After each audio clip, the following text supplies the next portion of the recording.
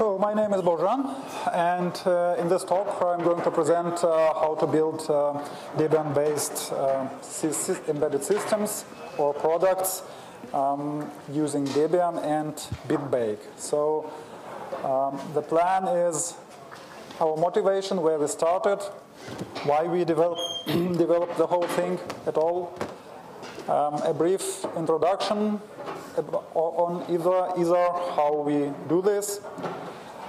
There are a couple of slides about the mechanisms. I don't think we will have time for that today, but I included this for a reference so that you know what to look in the documentation.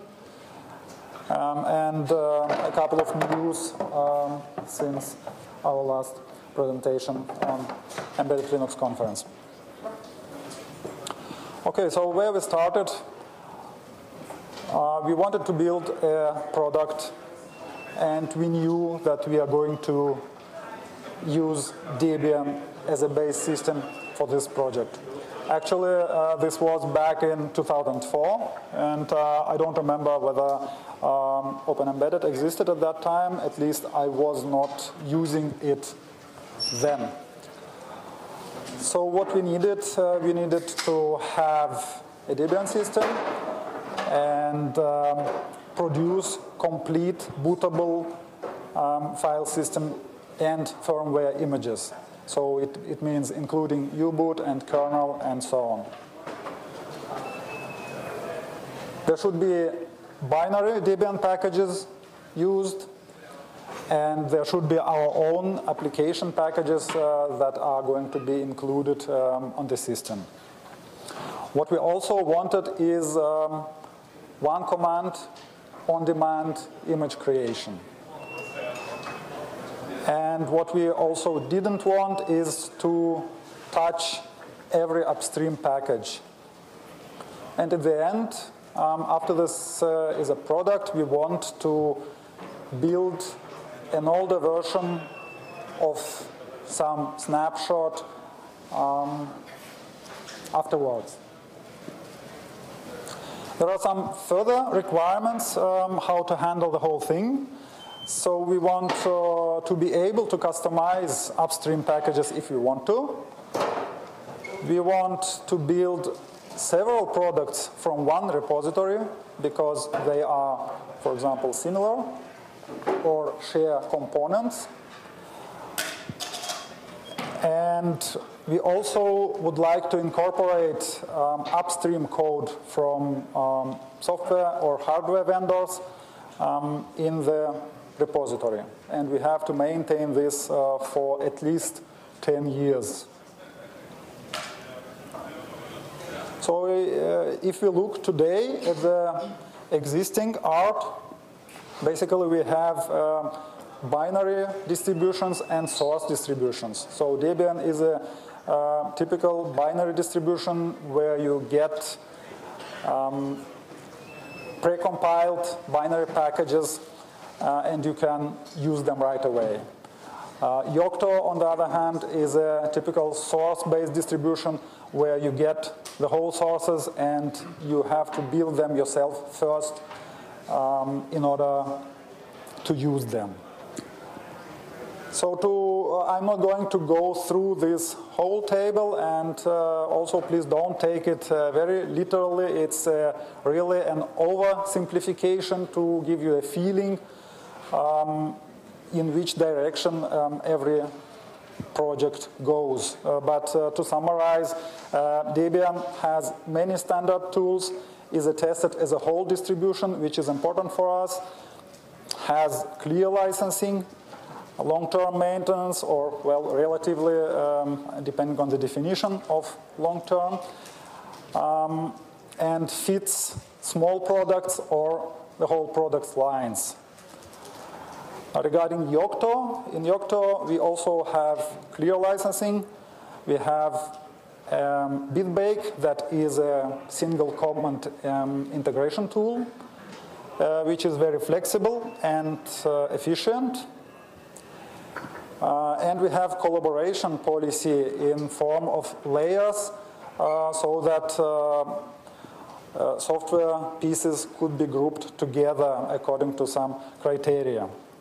Also, last but not least, one difference between them is that Debian focuses on certain pre-selected architectures.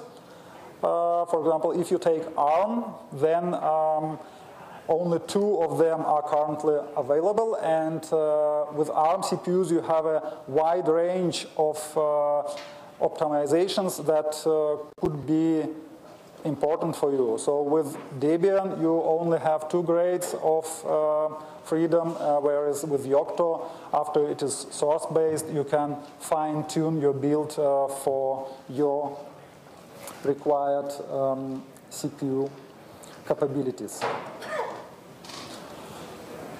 So what is Isar? It started 2004 as a bunch of shell scripts. Of course, with the time, we saw that it's very difficult to maintain it, and we switched to BitBake. First off,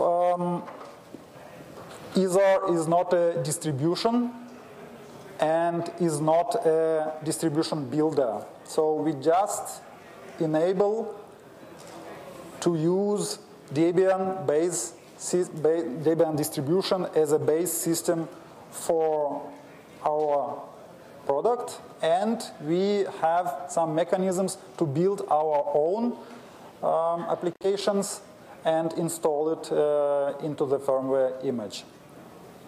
And we also like basically the structure and workflow of the Yocto project, how they organize their directories, and we also use this in Isar. So this is what we do and what we don't. Basically, we reuse binary packages from Debian because they are tested, because they have security updates, and because we don't want to rebuild them every time. And we use BitBake, the tool behind Yocto,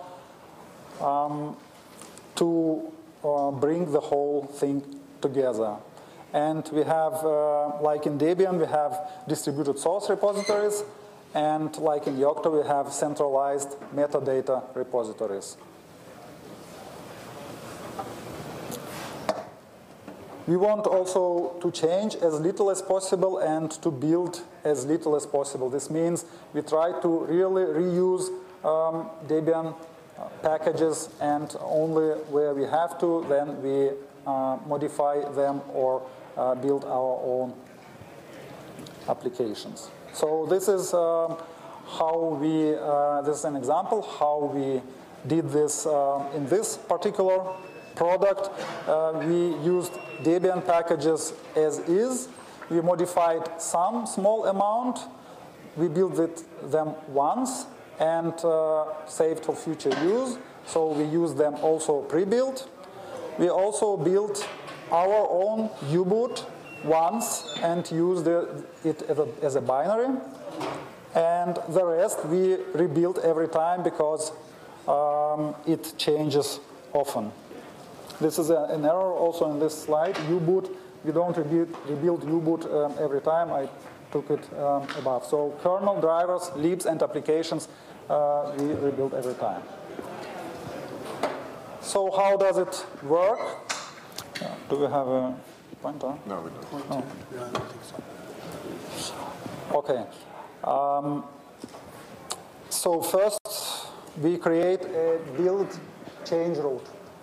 This is a change route, is a Debian installation where we build our packages that are needed, like our applications. Then we actually build these packages there, like in this example in Hello Git, in this build change route. So this build change route in current implementation, it is an ARM change route, and we run it with QEMU and build the packages with a standard dpkg build package toolset. After that, after all packages are built, we call multistrap again to create a root file system.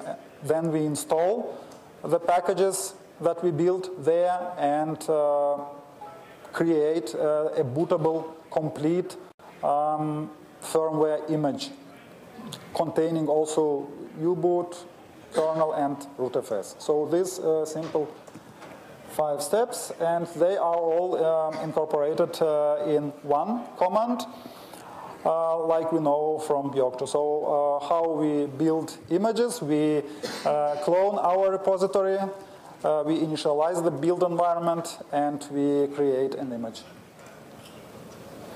So if you look inside, basically the whole thing consists of 5 files, so-called recipes, and these recipes do each every small step, like build change root prepares the change root only, and hello BB is responsible for building the hello application, and Isar image base and debug are recipes for building the whole images. These recipes consist of tasks, and build order is defined by task dependencies. And performance is achieved for one hand on using binary packages, and on the other hand through parallel execution of these tasks. The whole thing is organized in 2 layers. The layer meta is a core layer, and it provides basic functionality like build change root. And meta Isar is the product template layer, so that you can copy this template to your own project and modify files there. So this is how it is organized. You see here 2 metas. The meta core is going to be pulled from time to time from our site when it is updated, and your meta product, you modify it once and maintain, then you don't update it. And you see that your application hello and your images are in your meta product, and here you can see, for example, dependencies between the tasks which define the order how the whole thing will be built. So how you create your project? You clone Isar, you push it as your own repo, you define your product images, add packages, and add boards. Images are defined in their respective recipes, so that you have a copy of your recipe, of your product recipe, and you can customize it. For example, if you want to install more packages in your target rootfs, then you say you modify the image pre-install variable inside it and say, okay, I want to have apt and I want to have OpenSSH server and so on. You also might want to provide images with more functionality, for example, for 2 different products, or for debugging or development tools. In this case, you just include the base image recipe in another recipe and add additional packages to image pre-install, like GDB or LSOF or strace and so on. So all variables in these recipes, like BB and also configuration files, are added to a single global namespace. Often there is a question, why not use a single configuration file? The problem is, if you want to build multiple products that share components, then if we use single configuration files, then we are going to repeat ourselves. This is the problem, and that is why this modularity, and that is why we have to find a suitable place for that. In the long term, we want to reduce the number of configuration files and to organize them in some way. Maybe we need a GUI. We have to get more experience with that. So adding packages, basically you should have a known project or application repository, and it should be already Debianized.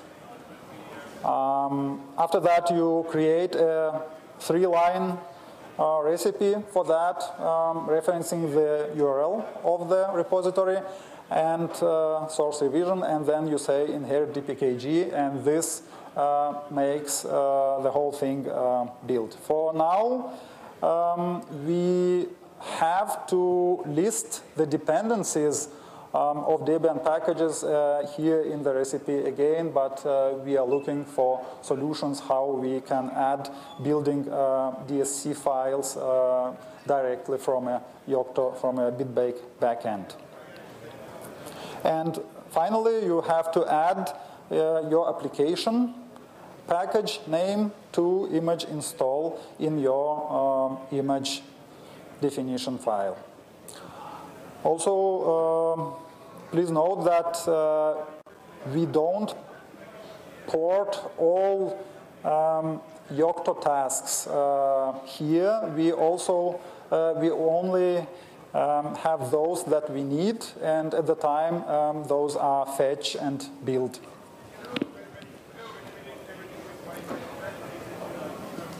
So a board definition, it's called machine in Yocto,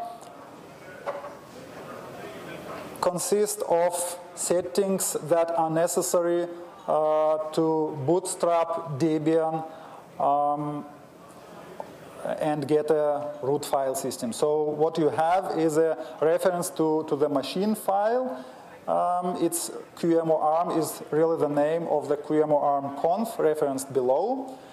And you have distro Debian-JC. It's also a reference to a file that defines the Debian-JC distribution, and distro arch is ARM-HF, which is the architecture, Debian architecture name. And in QEMU-ARM, you just list the kernel image and init.day image and pre-install packages that are necessary to debootstrap the root file system. And here is the example of distro definition files so that you can install the right suite with right components from the right apt source. And afterwards configure it with a certain configure script if you need to create some device nodes and stuff like that. So for effective collaboration, we want to organize code in different directories, because once we put them into these directories, it's not finished. In a few years, we have to update these files with newer versions, and this is where layers are useful.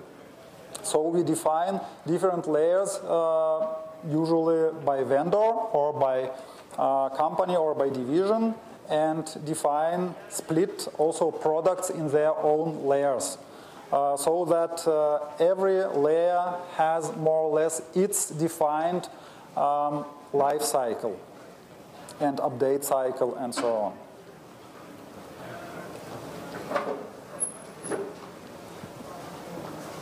Layers may be basically in one central repository or distributed in different Git repositories. It doesn't matter.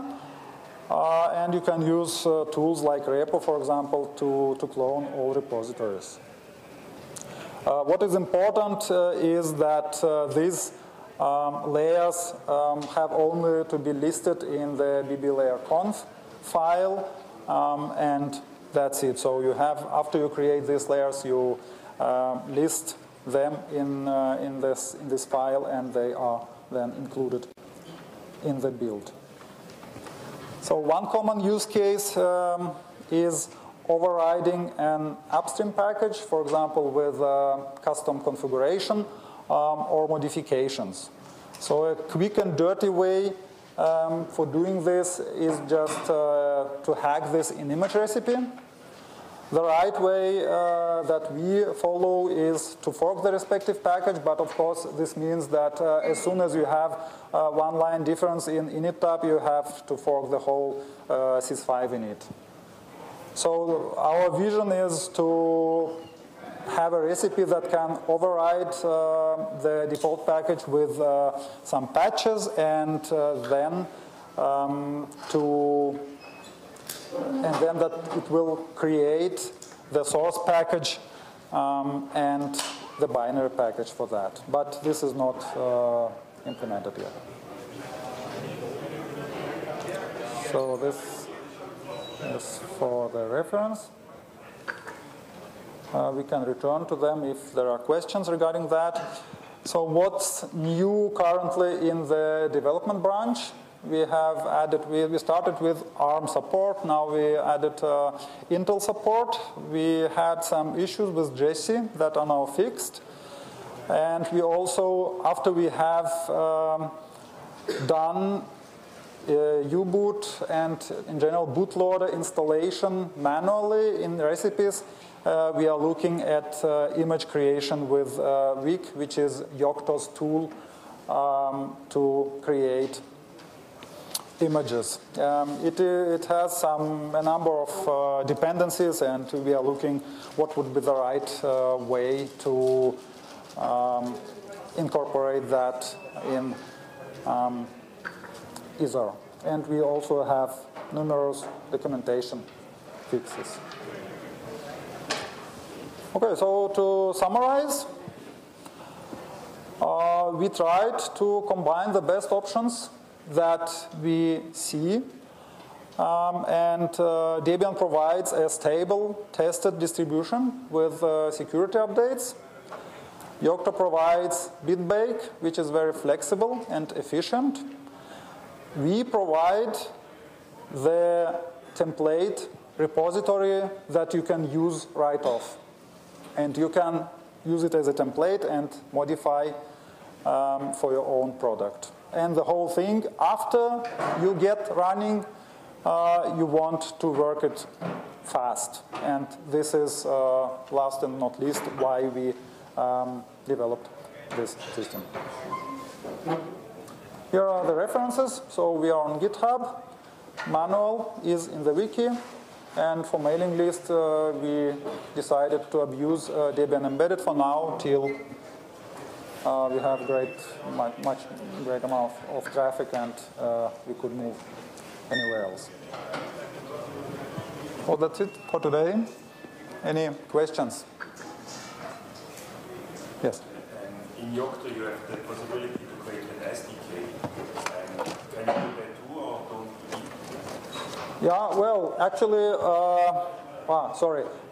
in Yocto, there is a possibility to generate SDK. Do we do this or don't we need this? Well, I personally don't need this, but what you get is actually in the first step, you get a complete build root that you can use in a virtual machine, or you can use it in a change root environment.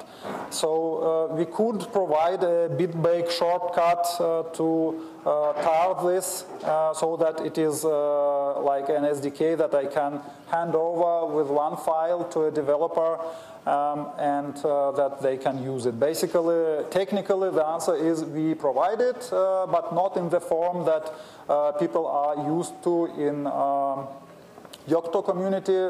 We could think about adding this syntactic similarity so that people find stuff where they expect it to find. The same is also for dev shell. So you basically change root into build root, and you get the development shell. Yes? Okay, so I have a question about performance, because we tried to use Camu to recompile the kernel or something like this. Generally, we are using HPS, but we have a package, it's called QMLaxel, because we have problems with the performance. Don't you have the same problems? Well, actually, as we started, we used, the question was, excuse me, whether we had problems with QEMU performance for building kernels and whether we provide QEMU Axel package to mitigate these problems. The history is we started with cross-compilation in a native system. So the build root was not really an ARM root started under QEMU. It was a native Intel change root. And it ran natively, but you had to cross-compile your kernel package. So this means basically you don't want to reuse your Debian kernel in your product. That is why you can hack a small kernel package for you and cross-build it. This is not a big deal. So this is how it started. Now we had a hard requirement from a customer who didn't want any cross-compilation in their system, and they insisted that we ship this with an ARM build change root that is built under QEMU. And this is where stuff gets slower. So to answer your question, today we haven't looked at QEMU acceleration. We might look at that. However, if you need performance, then my suggestion would be to go to native compiler to get it cross-compiled. Yeah, that's quite similar to what QEMU Axel package does, because it registers the bin FMT formats. So for most of stuff we are running QEMU and ARM, but for compiling and linking we are running native cross-compilation. So that's kind of things we get to speed up. Okay, so we have 2 minutes, or? Well, sorry, switch. Okay, so we don't have time, but I'm available here. If anyone has questions, then please contact.